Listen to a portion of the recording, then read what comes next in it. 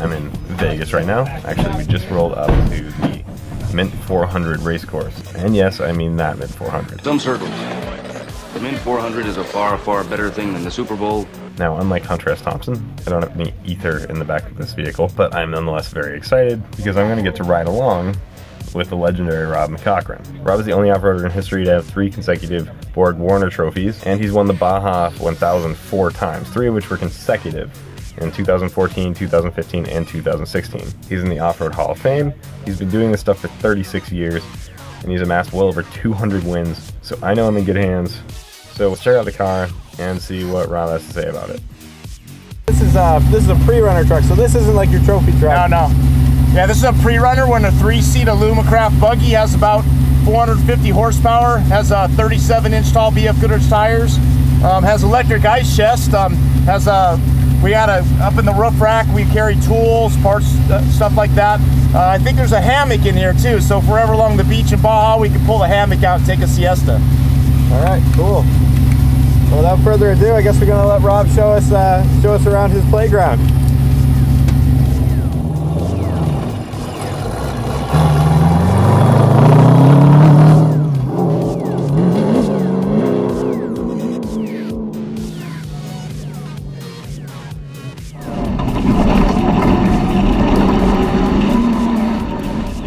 Rob's pre-runner truck has 21 inches of suspension travel. Seems like a lot, but Rob makes use of every single one. You get a sense of it here, but it almost feels surreal in person. It's smooth, relatively. In literal terms, I've never had to strap myself in so tightly. Anything less than suffocation levels with the harness and you feel like ice in a cocktail shaker. That's due in part to the powertrain.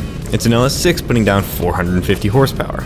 More than enough to get this little buggy moving. All that power actually makes its way through the rear wheels exclusively. No all-wheel drive to add complexity or weight. The BFGoodrich KM3s don't seem to have any trouble finding grip though, even as they kick up thick clouds of dust behind us. We're going 50 miles an hour just bouncing over terrain most Jeeps would be crawling through, and my brain has a hard time getting over the reflex to brace myself, like we're gonna bottom out on every rock and washout. Rob, of course, remains unperturbed. In addition to being a Baja vet, he's a Vegas local, and we are essentially in his backyard. Rob first tackled the Mint 400 in 1986, but he only just won it this year. He'd had class wins, but his first overall victory was in 2017. This guy kept at it for longer than many racing careers last, all while amassing damn near 300 other off-road victories in the meantime. The Mint 400 is a brutal test bed, and with every new section, you can't help but ponder what it would take to blow these tires, or blow these shocks, or crack a wheel, or bottom out and destroy something mechanically essential. At one point, we passed this Polaris Razor, but not by waiting for them to pull off. Rob just pulls off the road to the left and accelerates past them on even rougher terrain.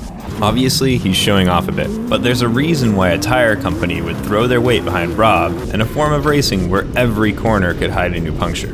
He's a consistent variable to tackle a course that's anything but.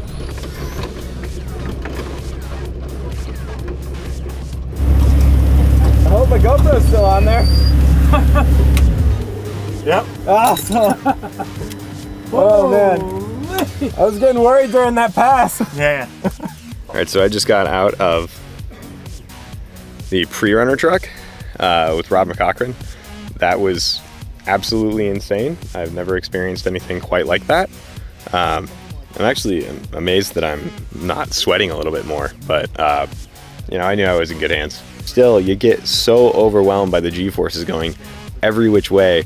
It's the difference between mountain biking and road biking. It really is. I mean, it's a sensory overload, and in the best possible way. Like, it's so much fun. So lucky I got to experience that. I mean, it's enough to make an overnight fan of me, for sure.